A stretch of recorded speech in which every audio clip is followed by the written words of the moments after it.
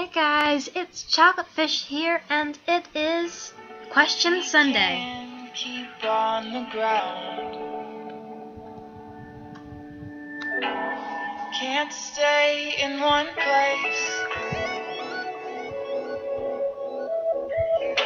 Keep moving like a bullet. Okay, you might have guessed from these pictures that I was showing you that this Question Sunday, I'm asking the question, why do humans keep pets? I mean, they're just an extra cost. I mean, really. So I'm just going to start off with a quick starter. Think about this. I really want you to think about this starting. If an alien saw a human walking its dog in the park and observed the human cleaning up after the dog, who would the alien assume was in charge?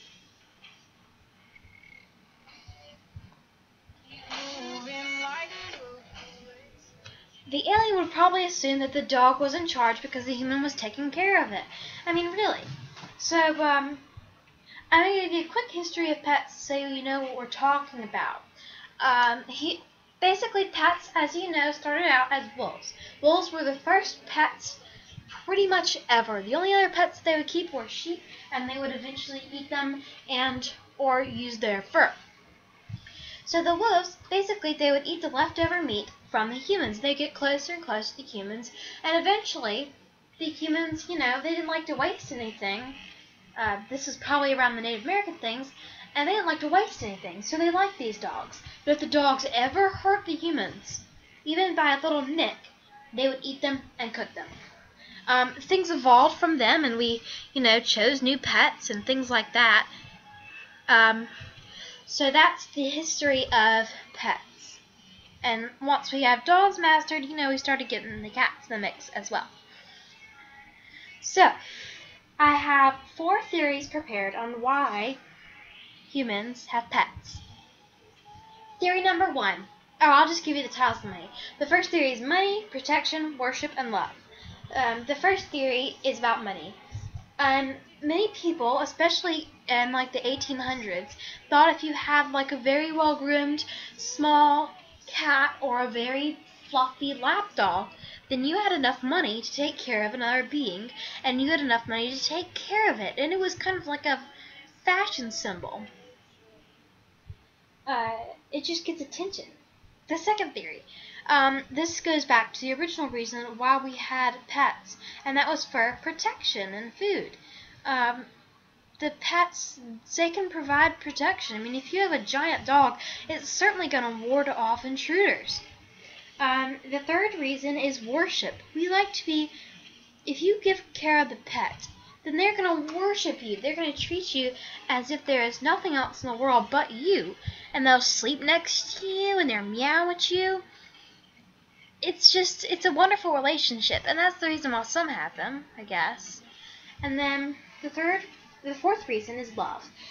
Pets, they're just very fluffy, and they're very cute. For instance, if you saw a cat like this on the street, could you resist not at least taking a second glance at this? No, you could not. You would have to look at it, pick it up, touch it, because it is so cute. Things are cute, and we like them that way. We like cute things that we can take care of, cute things that'll worship us, cute things that'll look like an ornament to us. These are the things that we like, that we love. This is what we strive for. I mean, even in our clothes, we want them to be fashionable, and we want them to be soft. That's what these things are. They are fashion, and they are soft. We even make pet toys out of them. Look at this. We love them so much that if we can't even afford a dog, this takes away the sign of money, if we have pets, these are pets too. Our stuffed animals are pets. They are things we keep. They are things we take care of. We wash them. We make sure they're okay. And then we started keeping different pets. Like, why in the world would someone say, I want to keep this rat and take care of it? Why? Why would you say, I want this rat to be my friend? No one says that. But why do people have mouse friends? For company, for love, for attention, for worshipment.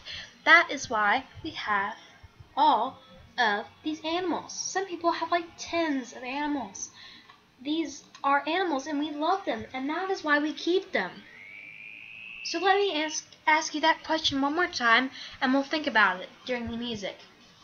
If an alien saw a human walking its dog in the park and observed the human cleaning up after the dog, who would the alien assume was in charge?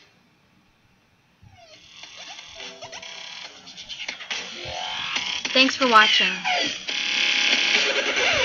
Turn the lights out now. Now I'll shake you by the hand. Hand you another drink. Drink it if you can.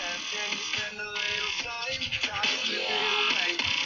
The muscles stay. Stay with me, I can make you graduate.